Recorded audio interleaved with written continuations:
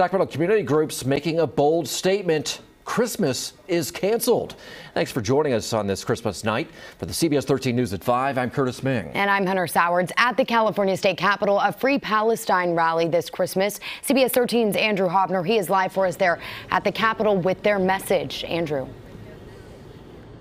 Yeah, guys, in Bethlehem, the city in which Jesus Christ was born, there have been a scaling back of festivities due to ongoing conflicts between Israel and Hamas. Now, here at the Capitol, people gathered in solidarity in the city that is a sister city to Bethlehem.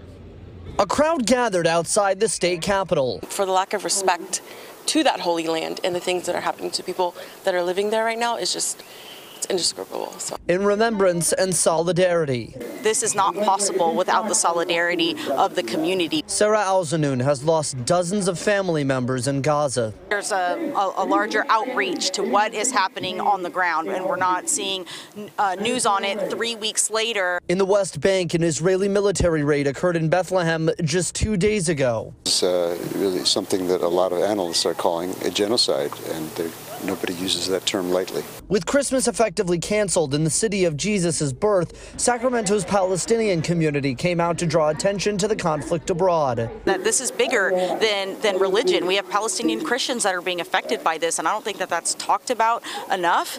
People shared tearful stories, read the names of the dead, and called others to action. My ancestors fled pogroms to come to this country in the late 1800s, early 1900s. We should not be committing those same kinds of acts on Palestinians in Bethlehem or in any other town.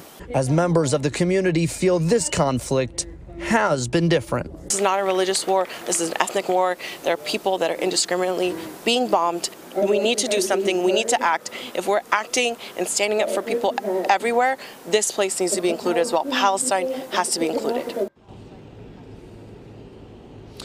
As that conflict continues, the city of Bethlehem was the center of Pope Francis's Christmas Eve Mass, saying all eyes and prayers are on that city, Sacramento's sister city.